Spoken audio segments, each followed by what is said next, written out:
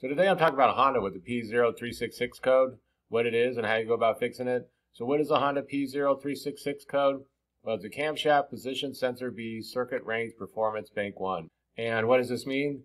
Well, the camshaft position sensor reports back to the onboard computer the location of the camshaft as it spins, and this is used for timing.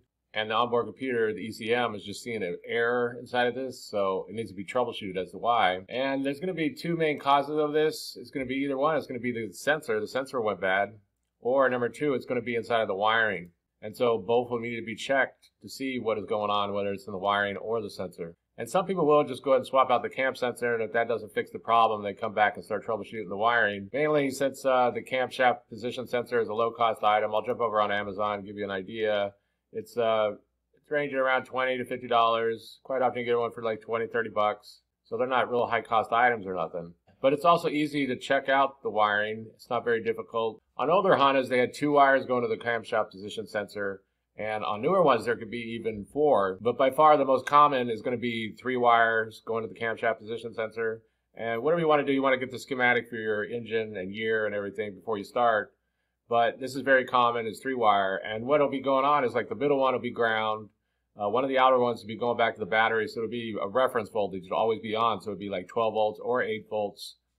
But it'll always be on. And then the 3rd wire is going back to the onboard computer. And quite often what a mechanic will do is they'll take this off and they'll attach a known good cam sensor to the harness. But coming from the back, they'll go from ground to the return wire to the ECM.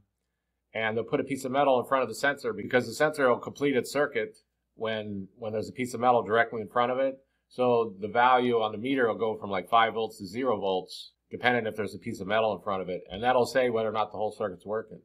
And that's a common method. There's some YouTube videos on that if you wanted to check that out. And another thing to mention is quite often this whole circuit is on a fuse. So you want to check for any blown fuses. Usually inside of the engine compartment, there'll be a fuse box. There'll be some type of fuse in there, although it can be up underneath the dashboard too. Might be a fuse inside of there. Quite commonly, this whole circuit's on a fuse, so if the fuse blows, you're not going to get no power to it. So you wouldn't get no reference voltage. From the ground to the outer wire, there would be no voltage coming to the whole plug if that fuse blows. So be aware of that. There may be a fuse in there. So if you check the wiring, you know that's good. You know there's no fuse blowing. Then the next thing to do is going to be to swap out this sensor. And swapping out one of these sensors could be easy or it could be hard. It just depends. Sometimes there's other parts in the way. And that's the hardest part because the sensor itself is really easy to swap out. They'll just have a bolt, sometimes 2 bolts, and a harness going to it. But sometimes there could be other components in the way. There could be, sometimes there are any valve covers and things like this. You have to go look at it on your particular engine and see how hard it's going to be to replace. So what do you do if you have a Honda with the P0366 code? Well, first thing to do, Google where the sensor is located on your engine and year of Honda. Be aware there could be 2 sensors. Sometimes there is. Check the wiring. Be sure the wiring's good. Check for a fuse. There may be a blown fuse. If all that looks good, replace the sensor, and that should be it. You should be good to go. And so that's basically it. I just wanted to do a real quick video how you can fix a Honda with the P0366 code.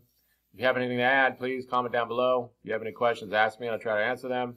If this video helps you, please click like, please click subscribe, and have a good day.